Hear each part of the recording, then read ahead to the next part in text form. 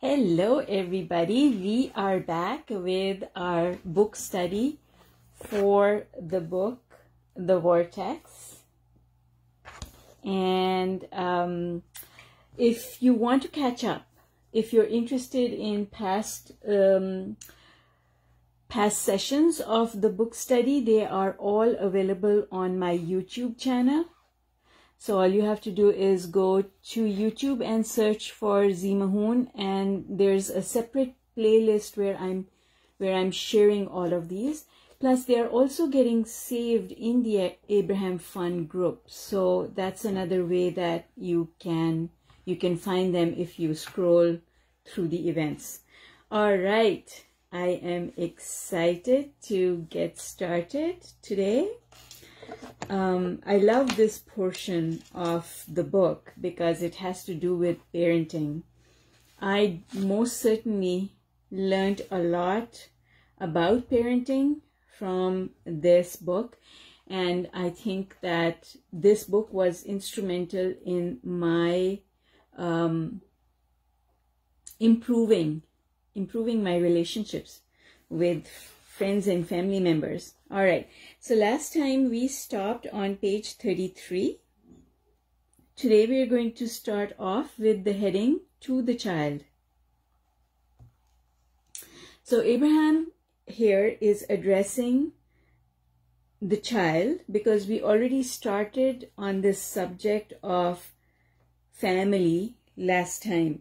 So if you look at the heading on page 30, it is how do we harmonize a diverse family? So we're already looking at relationships in families, and so now the heading today is about the child. So Abraham says, your parents mean well. And when I'm coaching people, this is the one thing that I point out to everybody, is that your parents and you both want your success. You want to be happy and successful. Guess what? Your parents want you to be happy and successful. There is not a single parent in the world that says, I want my children to not be successful. There is no such thing. It does not happen. But where it goes wonky or wrong is, or off track is probably a better word, where it goes off track is that parents think that the children will have the same struggles in life that they did, and they want to prepare their children for the. So Abraham says, your parents mean well. They are mostly just trying to prepare you for the struggles of life. What they don't realize is that you don't have to struggle. The struggle part only happens if you have exactly the same beliefs. So if parents never communicate their belief system to their children, then the children will not have the same belief system as the parents. And therefore, the journey of the parent and the child can be a completely different journey. It does not have to be the same. And then Abraham says the reason parents behave this way is because they are vulnerable. Why are they vulnerable? Because they've forgotten who they really are. They no longer remember their power. And they also believe that you as the child are also vulnerable. They believe that you as the child are vulnerable because they also don't remember who you really are. They don't know your power. They've forgotten it.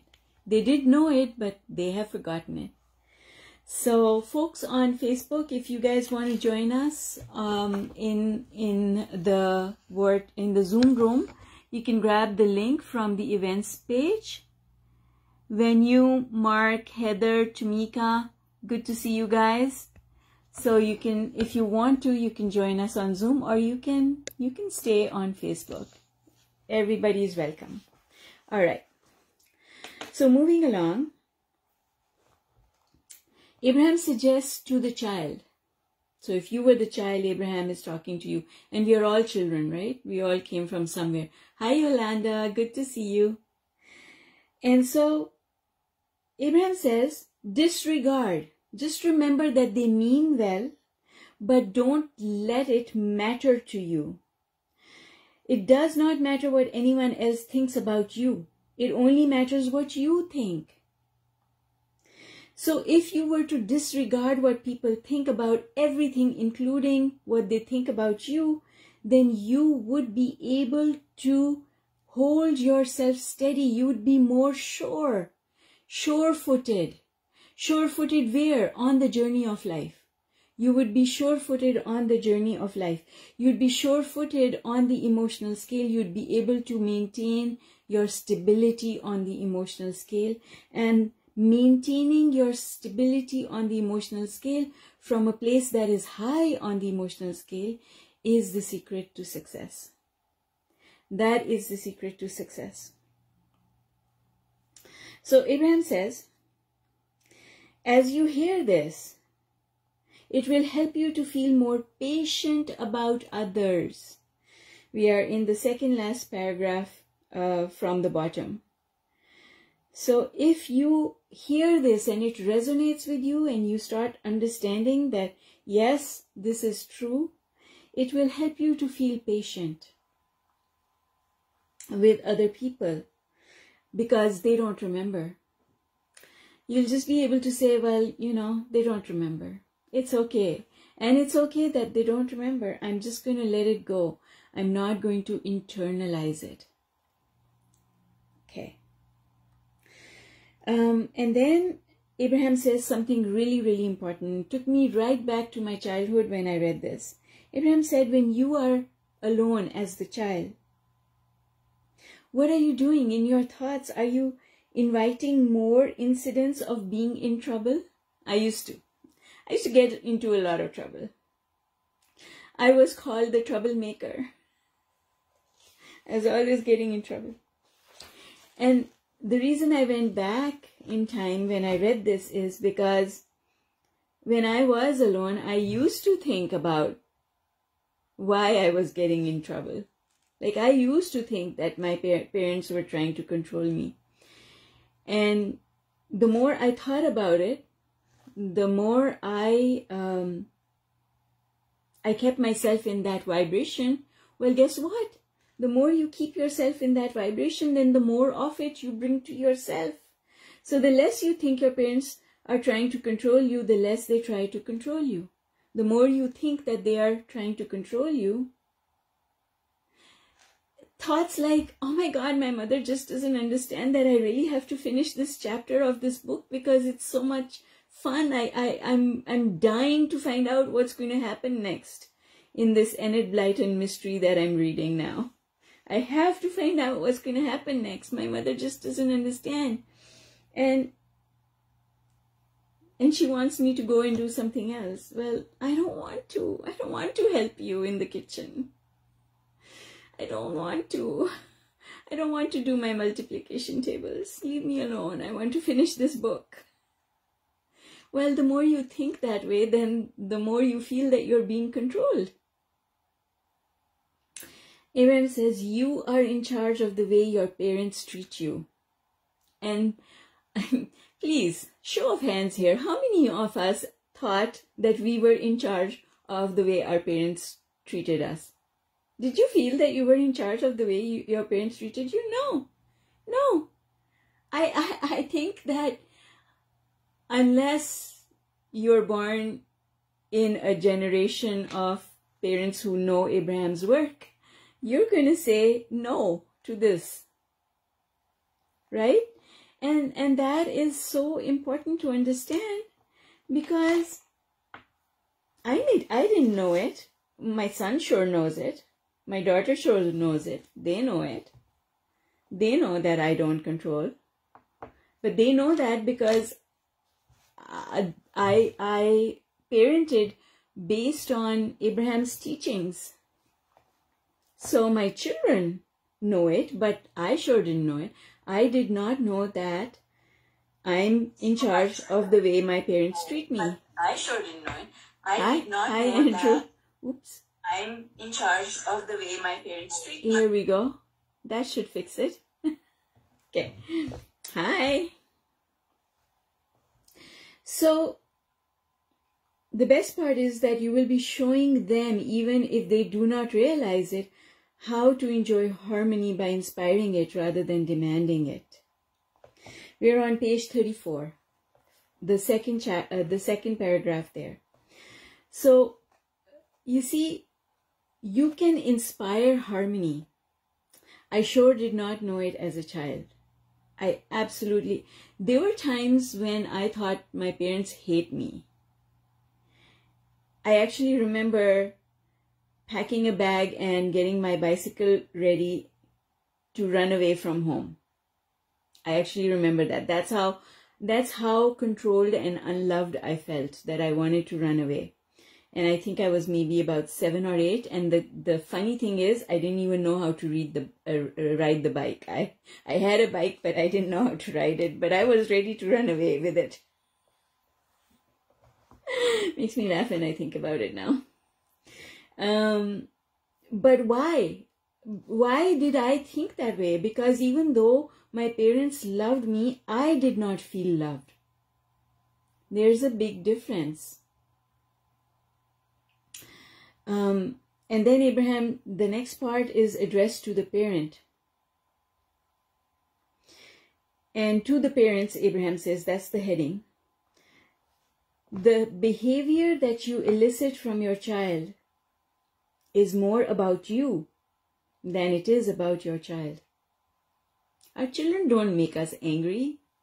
We're angry and we take it out on them. Right? It's like we are already frustrated and then we see something and it triggers us. It becomes a trigger. But the behavior that you elicit from your child is more about you than it is about your child. And the more you try and control the behavior of your child, the more the child will act out. I know that from being a child myself and remembering, and I know that from my children. If we give the children, my mother, if we were going to visit someone in the car, my mother would read us a lecture about how we were going to behave. You know, like she would, it was just like, you do this, do this, do this, do this, don't do this, don't do this, don't do this. Somebody offers you cookies, only take one. Make sure you say please and thank you. And it was just you are not allowed, when they tell you to sit, that's where you're going to sit and you're going to stay sitting. And if you misbehave, then you know, I will get even with you when we get home. So that was fear. It was like we were afraid of not acting a certain way. And the more you elicit a behavior, more demands you make on your child, then it's really, you make it difficult for the child. Because every rule that you make is like a boss that the child is answering to, right? So they have so many moving parts, it becomes hard. And what the parent does not realize is that when they're doing that, when my mother was telling me not to misbehave, my brother and I, in the car, when she was reading us that lecture, she was visualizing negative behavior. She was visualizing all the things that could go wrong because we were not behaving the way she wanted us to. So that negative visualization had nothing to do with us. It had completely to do with her. So that's what Abraham means when they say the behavior that you elicit from your child is more about you than it is about your child. If you're doing a negative visualization, powerful creator that you are, then that's what you're going to get. If you could de-emphasize the unwanted behavior you see in your child by ignoring it, not replaying it over and over again in your mind, not speaking to others about it, not worrying about it, you would not be a continuing contributor to the unwanted behavior. Now, that reminds me of the story that Abraham told, and I forget, is it in this book or was it in Ask and It Is Given, about the father? I think it was in Ask and It Is Given, yes. So this father came to Abraham, and it's a video track as well. I'm sure you can find it somewhere on YouTube. Is that this father came to Abraham and said that every morning when the father went into the son's room, and the son was about 6 or 7, that the son was wetting his bed. And Abraham said to the father, well, what do you feel when you go into your child's room in the morning? And the father said, well, I expect that he's going to have wet his bed. But that's the thing. Because he expected it, that's what he got. Your expectation is your knowing. Your expectation is what you're bringing out of the vortex. And in the Heart and Mind Alignment program, I teach people an exercise to gauge, to make a list of things. And you can do this exercise. It's really easy to do. Make a list of things that you have been waiting to see happen, waiting to manifest for more than a year or 2. If there are things that you have been waiting to manifest for a year or 2, now give them an expectancy rating, which means on a scale of 1 to 10, do I expect that these things that I've been waiting for the last 2 years or more, that they will happen in the next 12 months? Because if you don't absolutely believe, so if your expectancy rating is 2 out of 3, 5 out of 10, 2 out of 10, that means that you don't really expect that thing to happen in the next 10 months, 1 year. You don't expect it to happen. And if you don't expect it to happen, trust me, it's not going to happen. So what are the things that you really, really want? And it usually, you have a low expectancy rating for things that you really, really, really, really, really, really, really, really, really, really, really, really, really want. When you really, really, really want something and it's not appearing right before your eyes, it's because you don't expect it. Because you don't expect it, it cannot happen. Because if you don't expect it, that means that you have belief systems that are opposing it. If you have belief systems that are opposing it, it's not going to happen. So all those things that have been waiting to happen for more than 2 years, whether you think you are positive thinking or you think you're not positive thinking, you have beliefs that are not letting that happen. Because there's no other way. Law of attraction is exact. Law of attraction is so exact that it's not the law that is broken and that's why you're not getting what you want. It can never be that. It is only for one reason, and that is you've got thoughts that you don't even know are there that are blocking it. So there's a whole process in the Heart and Mind Alignment program that I teach people for unraveling this and bringing themselves to a place where they can shift that expectancy rating. And all the material that I teach is based on Abraham's teachings. I did not create it. I just took it from Abraham and organized it in a more organized fashion. That's it. It's all out there. All right. So you have to expect it. If you expect bad behavior from your child, then you get bad behavior from your child. If you change your expectancy, you'll get good behavior from your child. Right? So children will act out when they feel a negative vibration coming from the parent. And here's the thing that I'm going to add to that is that your vibration, your negative vibration, does not necessarily have to be about the child. It could be that you had a bad day at work. But the child, when they feel that negative vibration, they respond, they have a choice about how they will respond to that vibration. Because every one of us makes a decision, even a child, even a baby makes a decision about how they're going to respond. So the child can respond by thinking, oh, my father or my mother is sending this negative vibration my way, this uncomfortable, I'm getting an uncomfortable feeling. Oh, it must be about me. I must have done something. Must be, they're not happy with me. Or the child can say, oh, you're feeling negative vibration?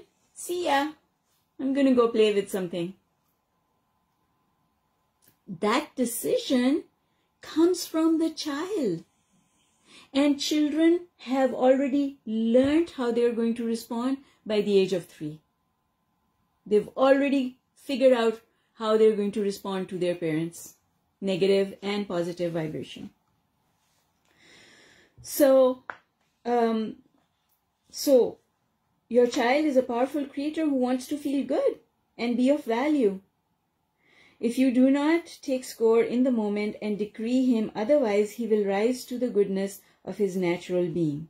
When you're in a state of fear, worry, anger, or frustration, you will evoke unwanted behavior from your child. Because most children are sponges. Most children are not ducks. And that's, if you're not familiar with it, that's lingo that I use to differentiate. A sponge, in my mind, a sponge is a person who absorbs everything. So if you were a sponge and I throw you on the top of into a pond, you're going to float for 2 seconds and then you're going to absorb everything and sink right to the bottom. But if you were a duck and I throw you into a pond, you're just going to shake your feathers and fly off, right? So a duck is a person in my language that I've created for myself. A duck is a person who does not allow anything to get to them. And sponges are people who absorb everything everyone is thinking and saying, and they just sink. And then if they keep sinking, they need someone else to pull them out, wring them free of everything. And so, and I used to use that analogy because it made sense to me, because I was prone to depression. And I was a sponge and I needed other people to help me come back out. I couldn't do it on my own. And a sponge, once a sponge sinks, cannot wring itself out and bring itself out of the pond. So that's in my head. I said, okay, you're a sponge, you need to become a duck. You need to have the opposite response. Somebody throws something at you verbally, emotionally, it should not affect you. So that became the goal that I had in my journey, was to become a duck. Very important words on page 35 at the top of the page. Abraham says, your child was not born to please you. But unfortunately, for most of humanity, that's not how we think. We want to have babies because we want to enjoy having babies, right? We make it about us, and it's not about us. The child was not born to please you. You were not born to please your parents. But oftentimes that's not the case. It's co-creation, even when it is your own child. When you have a baby, it is a co-creation of one point of attraction of source with another point of attraction of source. Both come from source, return to source, and are here to co-create. Don't own each other and are not there to please each other. To you who are asking the question, and this is Jerry. Yes, go ahead. Yes, absolutely, go ahead. What is one way that we can, if our expectancy rate is low, when we write the list, and what can we do to bring that up? You have to join the Heart and Mind Alignment program, and then I'll teach you. No, I'm just kidding. It's all about your self-talk. Drawing these diagrams makes law of attraction so much more clear, and that's why the book Thrive has so many diagrams in it. Okay, so let's draw this scale here. This is the emotional scale. What I want you to understand is that we don't just have one emotional scale. Well, we do, because emotions converge. But every time you focus, so let's say this is me focusing on my puppy Stella. When I focus on my puppy Stella, I go up here. I go up here. This is where my emotions about Stella are. They're pretty high on the emotional scale. In fact, most of the time they're right at the top here. But then I stop looking at Stella and I'm looking at something else. And maybe this is some work that I'm doing. I'm just going to say this is work that I'm doing. And with respect to the work I'm doing, maybe I'm not here. So I like to use a scale of 10. So 10 to me is the top of the emotional scale. And down here is 0. That's depression, 1 or 0. So with respect to my work, maybe I'm not exactly a 10 today. Maybe I am a 7 today with respect to my work. I'm over here. So the thing is, how much time am I spending at a 7? How much time am I spending at a 10? How much time? So when I switch, now I'm, let's say my favorite topic, I am eating food. This is my food. And on the subject of food, I'm always a 10, right? But then there's another subject in my life, and maybe this is my ex, although it does not apply anymore because my ex and I are very good friends now. But let's say that I think about my ex and it drops me right down here to a 3 on that subject. But what's happening is I'm spending most of my time today thinking about him or something he's annoyed me about. So all of these vibrations are converging, right? So how much of my day did I spend on this, on a 10? I was a 10 here, I was a 10 here, but I was only a 10 for 20% of my day, right? And then I was at a 7 of my work. I spent a lot of time on my work. I only went for a couple of walks with Stella and, you know, I ate breakfast, lunch, and dinner.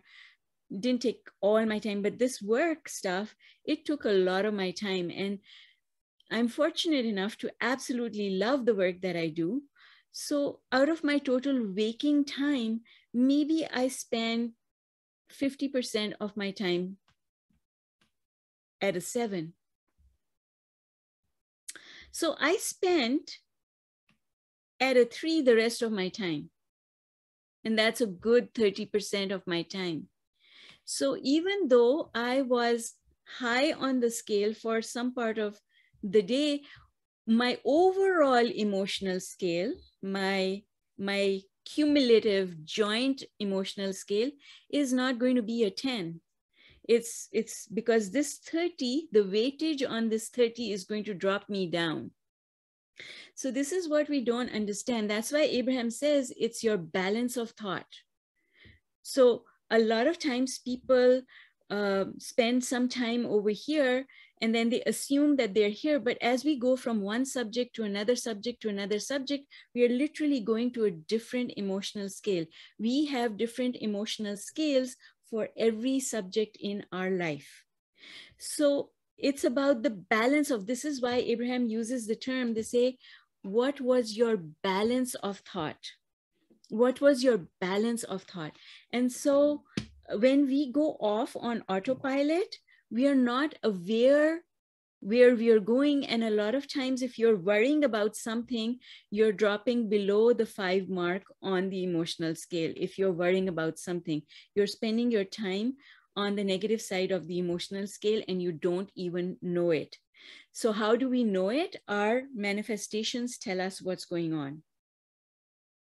And this is what I realized. When I realized that every subject is a different emotional scale, it became more easy for me to understand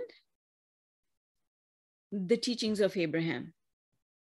And it made me more aware that I need to be mindful of where I am and how much time I'm spending there. And this is why you cannot, so I'm just going to stop sharing my screen just now. You cannot just meditate for 10 minutes or half an hour. What are you doing for the rest of the day? Right? So because every subject takes us somewhere on the emotional scale. Every subject does.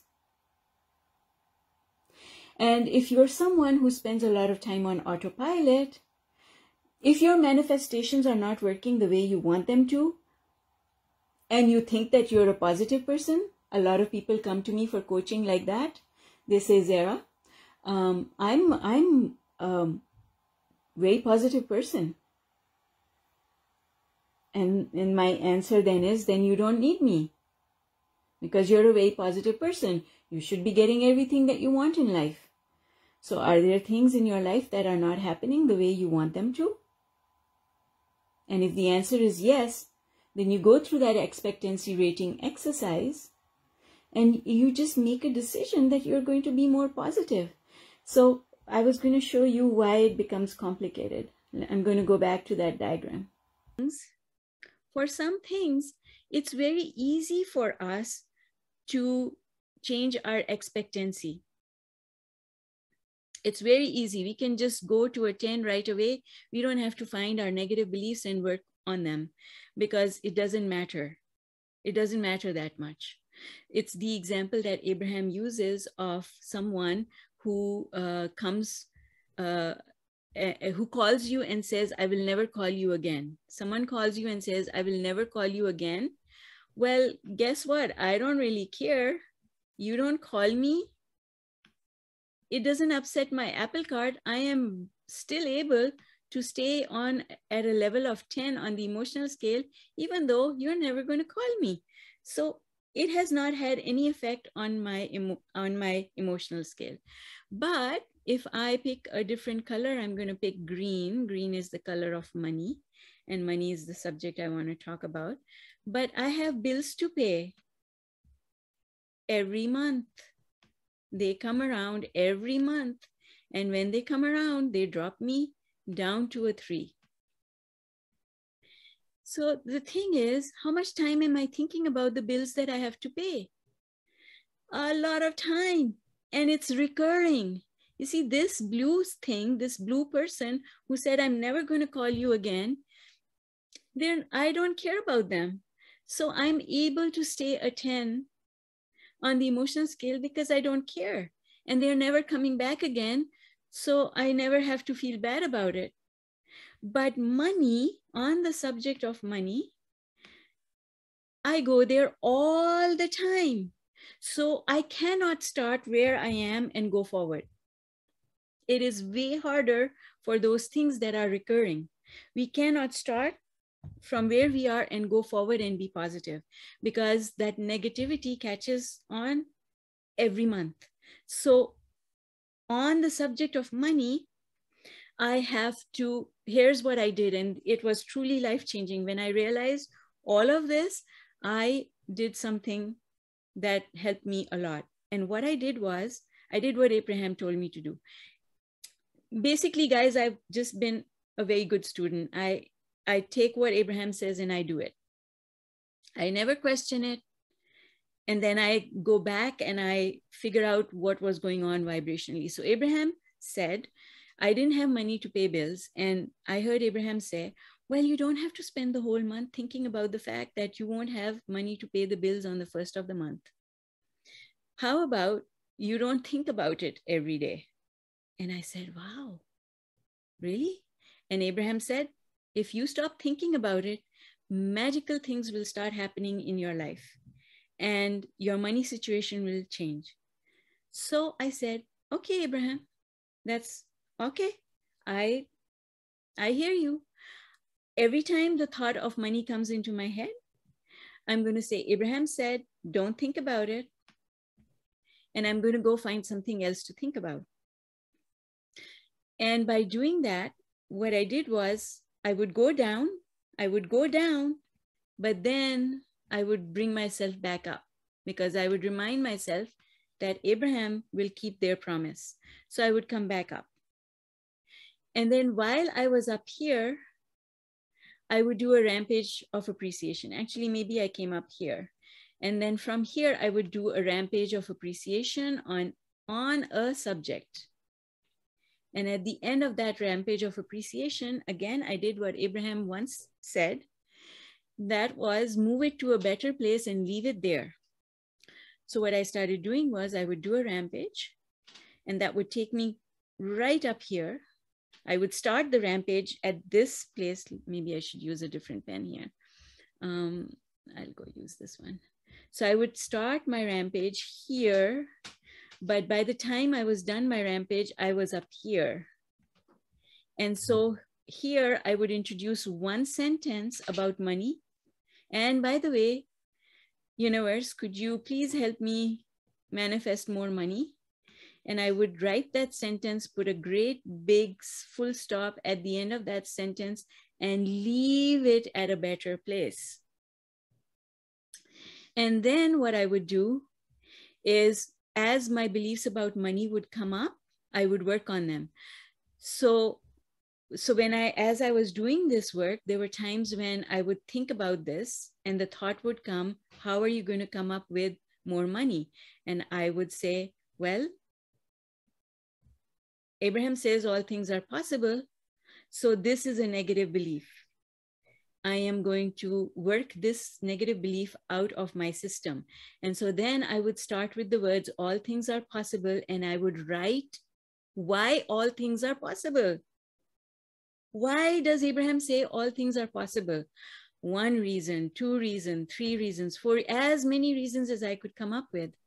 So because I was coming up with reasons to negate this negative belief, with time, the negative belief went away.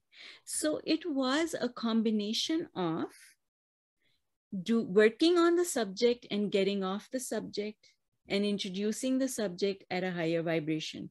3 things, a combination of 3 things. It was not one thing. And that is why if you just think that you're going to achieve results by just doing one thing, it does not work. It's a combination of things, and you have to know which one to do when. You have to pay enough attention to what Abraham teaches us to know when to introduce the topic, when to work on it, when to leave it alone. You need to understand why Abraham is asking us to do these things, and you have to have a combined approach using all of these things. And the reason I coach people through it when I have people taking the Heart and Mind Alignment program is because then I can help them figure out how to do it. Because when it's right here under your nose, you don't know the difference. a lot of times. And I'm not saying that it's like that for everyone, because some people can figure it out and just run with it. Go with it. I figured it out. Because I figured it out, I believe everyone has the capacity to figure it out. But there's some people who want to do it faster. Or there are some people who are telling themselves that they can't. I don't see what's wrong and I don't know how to fix it. Well, then that's when having someone else take a look at it helps. Right? So that's the very long answer to your question, Lakshmi, that it is not one thing. It's not one thing. It's very easy to say, oh yeah, do this and then everything's going to fall into place. No, it's not like that. That's why Abraham in the book Ask and It Is Given, Abraham has given us 22 different processes. And they have told us when to apply these processes, because the same thing does not work under different situations. It's a combination. And furthermore, experiment. I made lots of mistakes. That's why I wrote the book, Manifesting Mistakes. Right? I made lots of mistakes, but I was not afraid to experiment. That is the thing that I have to give myself credit for. I was not afraid to experiment. And I was not afraid to experiment because I truly believe that Abraham is going to help me figure it out. Right? Sure, Elena, go ahead. You're muted, sweetheart.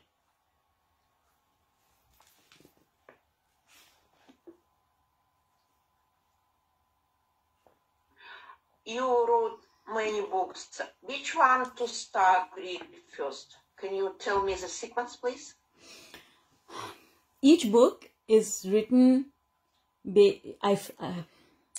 Each book is written as a gift from source. Any one of them, you can pick up any one of them, and they stand on their own. Each one of them is a complete piece of work, not connected with any other piece. However, there are 4 books that if you read them, and it doesn't matter in which order you read them, but there are 4 books that if you read them, I believe that your understanding of law of attraction will be deepened massively. I can tell you the order in which I received the books, because I always say I don't write the books, I receive them. I can tell you the order in which I received the books.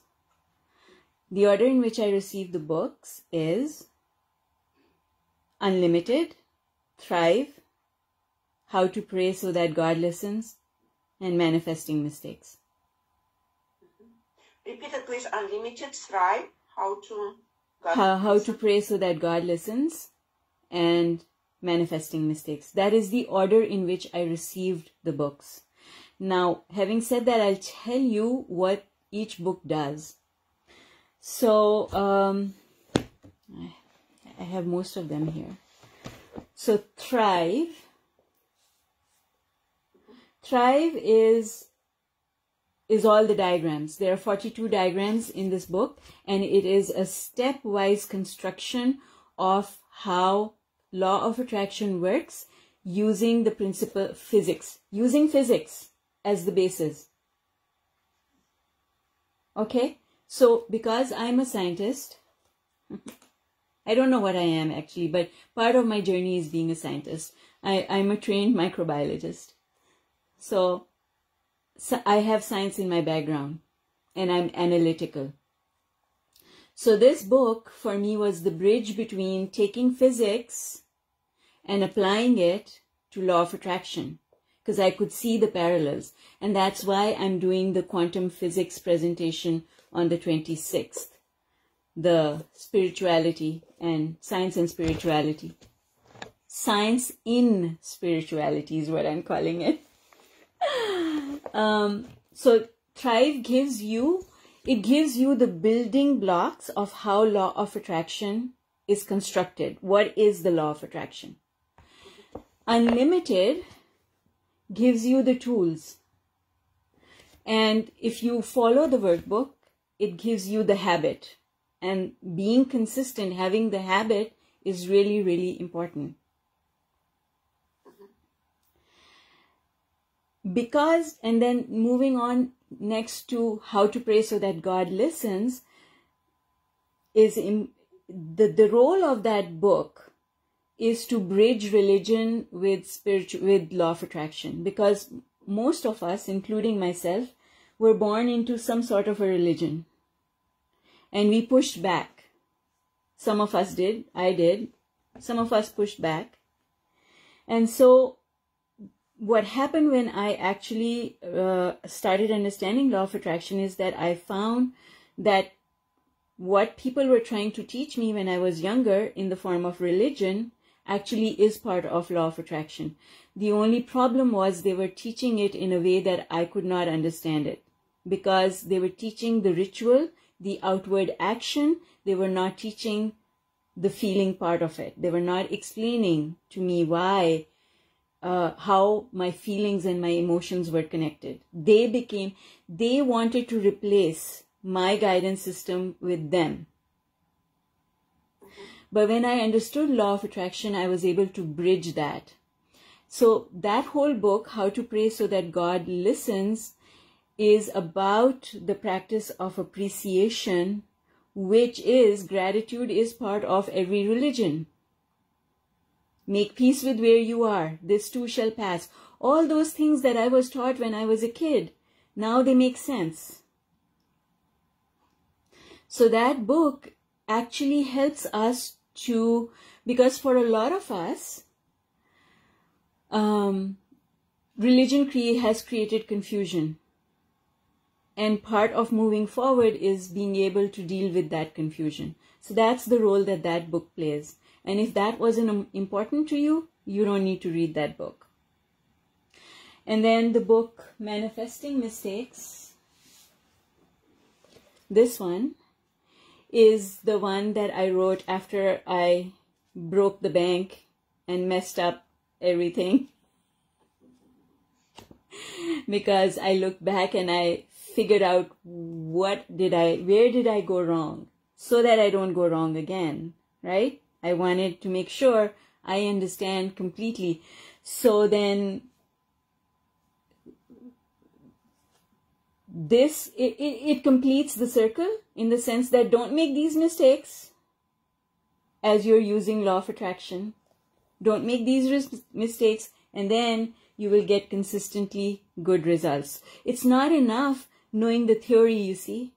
So you see, when I wrote Thrive, that was the theory, right? Then Unlimited was the practical. Go into the lab, do your practical. And then once you do the practical, you've got to have a conclusion. When you have, how many over here have actually done experiments in a lab? I don't know. Anyway, you have. Okay, fantastic. So you understand that when you do a practical, after that you have to write the results. This is what I got as a result of the exercise that I did. And then you build on that, right? So what I realized was Unlimited is the practical without the conclusion. It's teaching you all the tools. You're taking them and you're applying them to your life. But then are you documenting the results that you're getting? Are you what is going on? And if you document the results, then you'll come up with the fact that sometimes you were successful and sometimes you were not. So you have to use that to say, why was I successful and why was I not successful? So that the next time I use the same tools, I want better success. So that's why this group of books completes in my mind, it completes the understanding of how law of attraction works. And then other books that I have written and am writing are either about tools or they're about specific areas like parenting, like wealth, and specific books for specific, for example, my background, a lot of my background, is scientific. And so health or healing, rejuvenating our bodies is a concept that I can speak to based on my scientific knowledge. because I have been in the financial industry for many, many years, I can speak to that. I can speak to sales. So I can speak to specific areas, and that's what I'm doing now. Is I'm either writing books that have tools in them, helping people to apply law of attraction, or addressing specific areas of application. But I don't need to write another book on what is law of attraction. Thrive has all of it. Right? So, yeah. I'm going to write another book. Shall I tell you what it's called? I have so much fun thinking of the title. What is that? It's called Stop, Don't Think.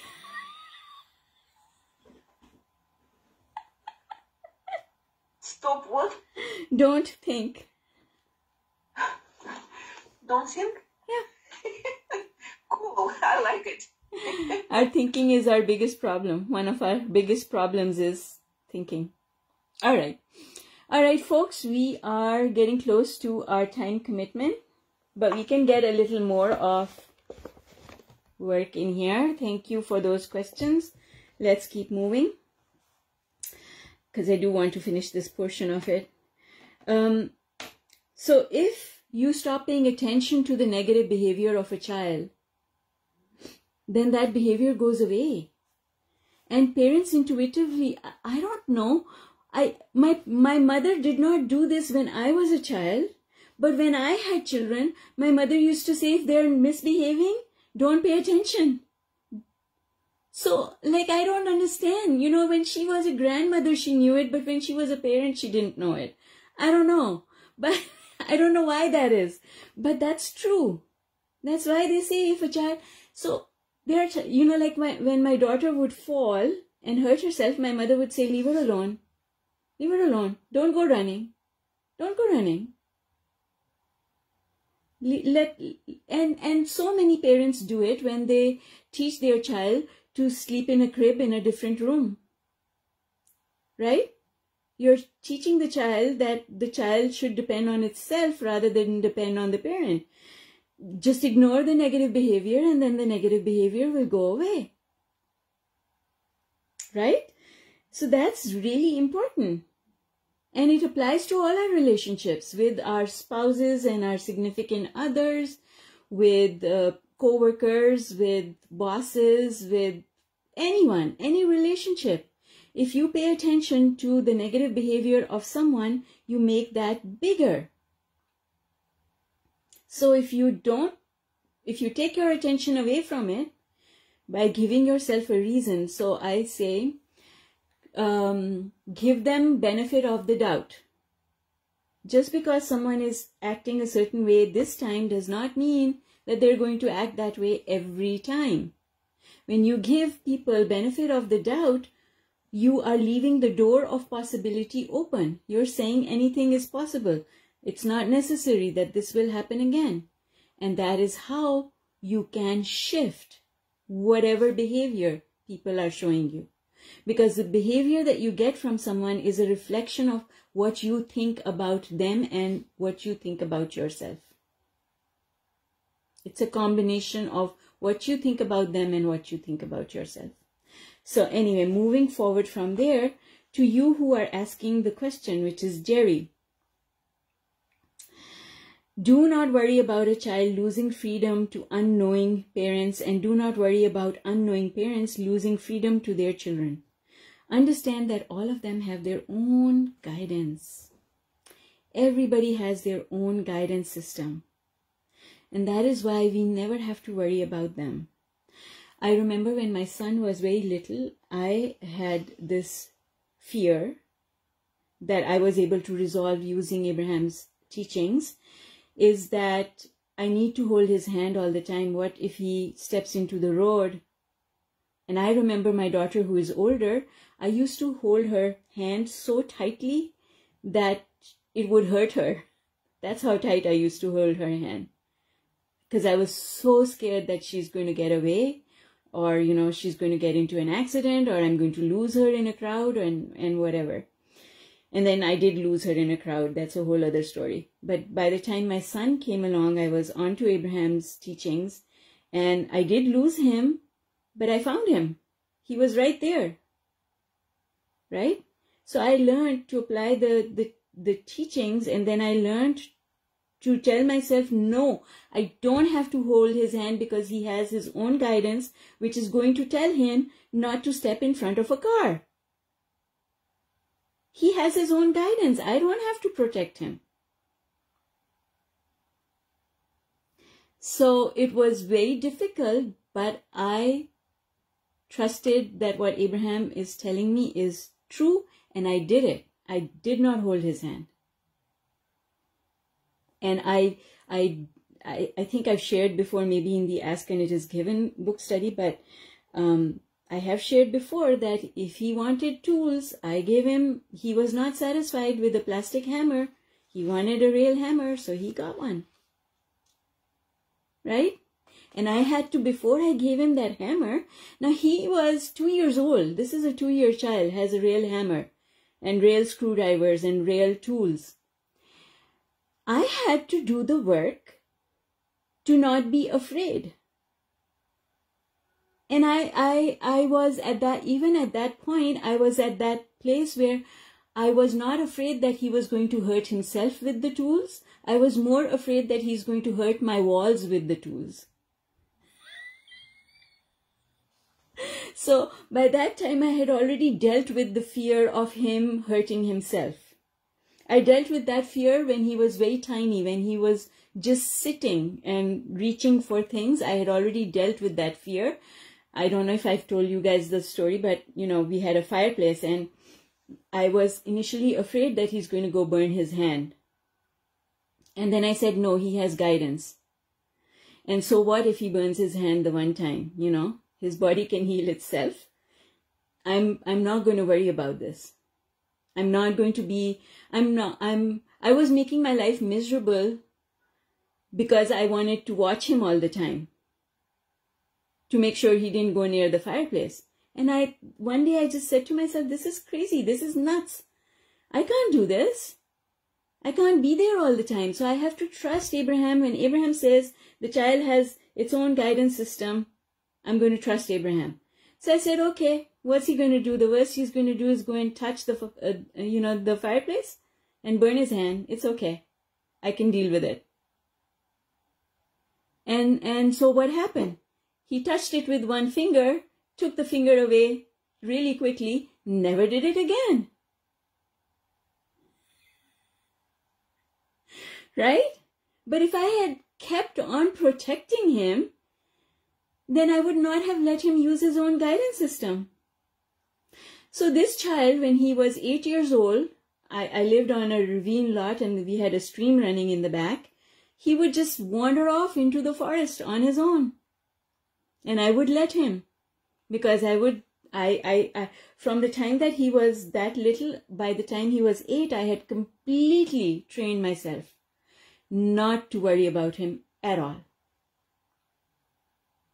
But I can tell you, it takes a lot of work to get to that place where we are not taught like that. I was not taught like that. My mother would be at the door if we were half an hour late coming back, because there were no cell phones, right? She would be at the door worrying. That's how I grew up. I grew up with the idea that people who love each other worry about each other. And then I had to retrain myself to say my worry only hurts the people that I love. So I'm not going to do it anymore. So I can tell you that actually following this advice that is in these pages is a lot of work. But if you do the work, oh, the rewards are just, I have so much freedom. I don't worry about my children. I don't worry. My son and his girlfriend, my son's 18. They're both 18. They went to Toronto for Valentine's Day. And I decided they are going to have fun. I don't have to check in with him. So I didn't. And then I usually go to bed around just past midnight. So it was midnight and my son was not home. And I said to myself, well, I guess they're having a lot of fun.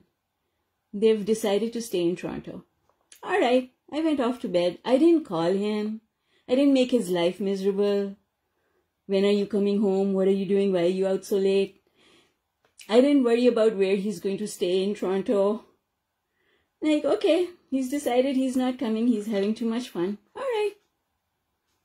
I guess I'll see him tomorrow. That's so freeing.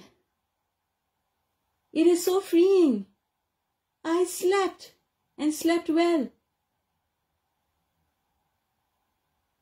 Now the next day, I think it was 6 o'clock, and he was not home. And I thought, okay, I guess he's having way too much fun. And then I was like, okay, but now it's dinner time. So should I cook for 2 or 3, him and his girlfriend? Should I cook for them or should I just have leftovers? So then I called him. I said, I'm going to make dinner. Should I make dinner for you or not? And he said, don't worry about it. I said, okay, bye. So I didn't cook for him because I told myself, he said, don't worry about it.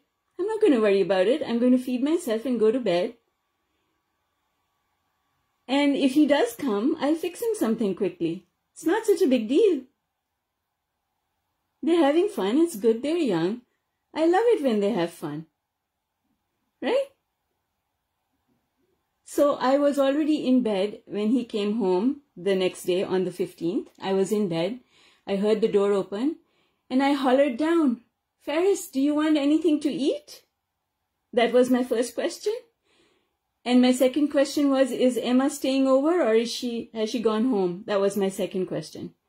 Because if she's here, then I want to make sure in the morning I remember to make breakfast for them. That's all. So I asked him, did you take pictures? Did you have fun? Did you take pictures? He said, yes. I said, okay, I'll see them tomorrow. Good night. But can you imagine the freedom that gives me? That I don't have to worry? And it's the same thing with my daughter.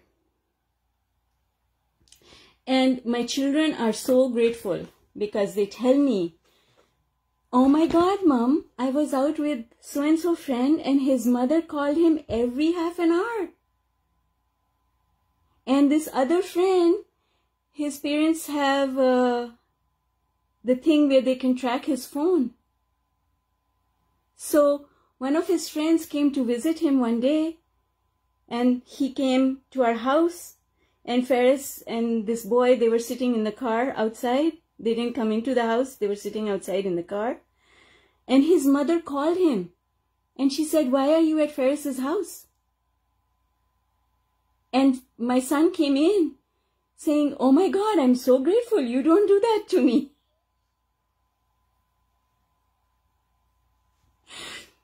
So you see, but see how much it is freeing for him and how much freeing it is for me and how much I can trust my children. I know that when they need me, they'll call me and each one of them has a separate bell, you know, like a ringtone. So I know which one of them is calling me.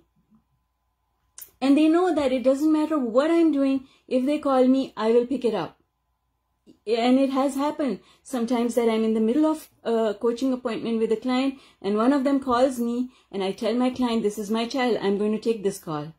Because I know my children know that I am working and that they only call me if they really need me. Otherwise, they don't bother me. I don't bother them.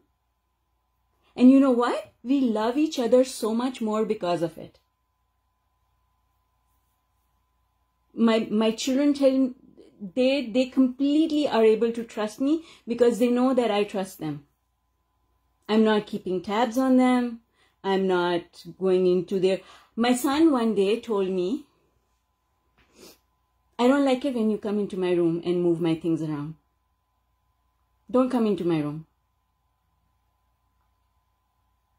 And I said, you know, he's right. If somebody came into my room and moved my things around, I would kill them. So I stopped going into his room. But there's so much trust, right? He knows I'm not going to go into his room because he's told me don't go into his room. But what happened is, now I don't need to go into his room because he does such a good job of cleaning his room.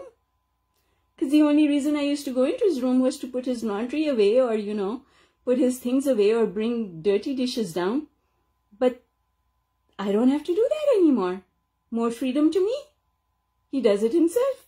And he does a way better job than I was doing. So you have to trust people. I usually, if somebody wants to join one of my groups and they don't have a profile picture, I don't accept them unless they've already had a conversation with me. The reason is, somebody who does not trust the world enough, there are people who don't trust the world. They are so scared. And that's not the vibration I want in any one of my groups. You see? I don't want people who don't trust. I don't want their vibration mixed up with mine. And there are often times, during one of my courses, I asked people who didn't have their own personal pictures to put their personal pictures on their profiles. Because what are you afraid of? I mean, if you're afraid of putting your picture on your profile, what are you afraid of? Like, you think that you're not guided, that you don't have source looking after you, that you have to be afraid of something. Well, if you're afraid of something, you're actually calling it to you. If you're saying, I don't want people to know who I am because they'll take advantage of me, then that's what you're putting out there. What are you going to get in return? Right? To me, that's like, wow. Wow, people spend their whole life living in so much fear. Don't do that. And don't do it to your children either. If you trust your children and your grandchildren, if you have any, you'll get trust back. When you trust others, you get trust back. It literally is, that's what law of attraction is. So Abraham is saying the child gives birth to desires about greater freedom, being appreciated, appreciating others more, independence, opportunities to expand, opportunities to excel. And it's wonderful. And I'll tell you something, you never have to, they have their own guidance, they'll figure it out. Until grade 11, my son had no idea what he was going to do. His favorite occupation was doing nothing. I don't want to work. And other people who spoke to him, for example, my brother, would get concerned about his lack of ambition. And I would just tell them he'll figure it out. I don't care, he'll figure it out. And if he ends up not doing anything, I don't care for that either. Like, I'm not concerned. He'll be fed. He'll figure it out. And fast forward 2 years later, he is so focused on what he wants to do. And I didn't play any role in helping him figure it out. The only role I played was when he wanted to come and talk, I let him talk. I listened without giving him any opinion. I was just, like a dummy. He was talking to a dummy. I was just there listening. His father actually made my life miserable, saying, "You're not guiding him. You're not telling him." And I would say to him, I don't need to guide him or tell him. He'll figure it out. Now, in a relationship that's broken up, that's a difficult thing to say to. So he would say to me, "You don't worry about him." And I would say, "Yes, I don't worry about him. I trust him. You should as well." That's a really difficult place to be, to have this other parent telling you that you're not worried enough. Yes, but I've learned that that's the wrong thing to do. So, but it's interesting when you have to explain that to someone. It's very interesting. Through offering parental control, the parent gives birth to desires about having more freedom, experiencing more cooperation, the child having a good life, the child being ready for the world he will step out into one day, and being understood. And what I want you to know about this is that the reason Abraham is saying that is because what is wrong with giving birth to more desire?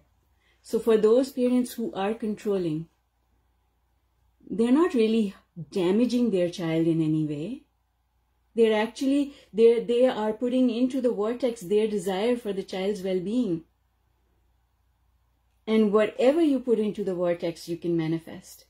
So there's really nothing going wrong either way. But I can tell you that it's a happier journey when you're not trying to control. That's all. It's a happy, either way, nothing is going wrong. But I can tell you from having done it 2 different ways. So my daughter, my daughter's upbringing was based on what I learned from my parents. My son's upbringing was based on Abraham's teachings, and then I had to reprogram my daughter in her teenagers, which was in fact a very interesting experience as well. But I can tell you that nothing ever goes wrong because it doesn't matter. Step 1 is a starting point for a journey. So nothing can go wrong and you never get it done. So it doesn't matter if you were doing it a different way before, because you can always change it. And even if you never change it, nothing can go wrong, because my parents were very controlling, but I turned out okay, I think. Right? In fact, I turned out better than anything they could have expected. I don't think my parents, when I was a kid, would have expected that I would have written so many books and owned so many properties and done all the things that I've done in my life. They would never have anticipated any of it. Yet they were controlling. I just didn't get controlled. Right? But it's about what you say in your head that's important. It doesn't matter. They controlled me and I gave in. I did not fight them. My actions were based on what they wanted, but my thoughts were not. My thoughts were not. They never controlled my thoughts. They only controlled my action. Right? In the end, it all worked out. All right, folks. Thank you for staying with me. We've gone over our time commitment, but it's always so much fun doing this. I get carried away with it. I hope you found value in it, and I will catch you next week. Bye for now. Thank you, sir. Bye.